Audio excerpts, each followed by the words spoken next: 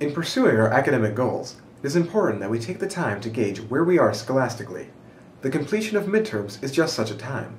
At this point in the semester, it is crucial that we understand what grade we are receiving in a given course.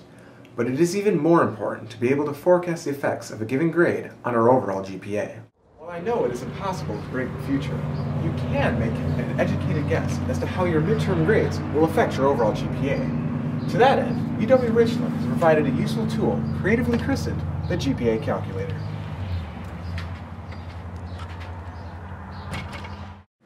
The GPA Calculator can be found in the Current Students section of the UW-Richland website.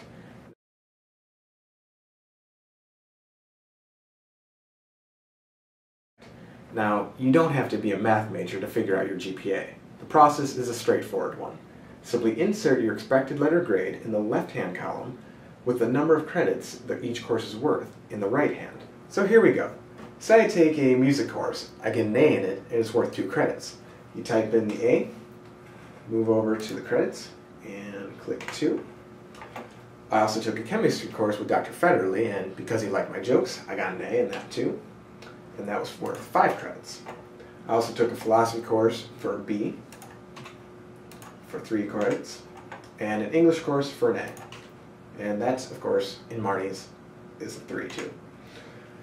Next, scroll down and click Calculate Your GPA. Voila! There you will get your full GPA for this semester.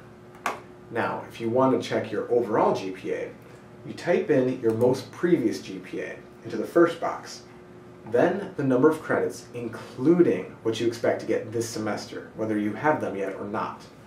Click Calculate, and that will be where you are currently sitting.